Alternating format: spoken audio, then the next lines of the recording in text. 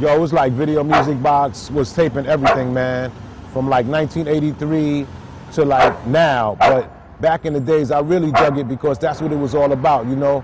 I remember we was at this spot called the Muse. The Muse was crazy. The Muse was downtown Manhattan, like around 14th Street. And one night, these cats came in there, go by the name of Das Effects, and they tore it down. I mean, everybody was in there. Eric Sermon, Parrish, the whole Def Squad. Anybody that was part of hip hop was in there that night. Das Effects got on stage. It was crazy.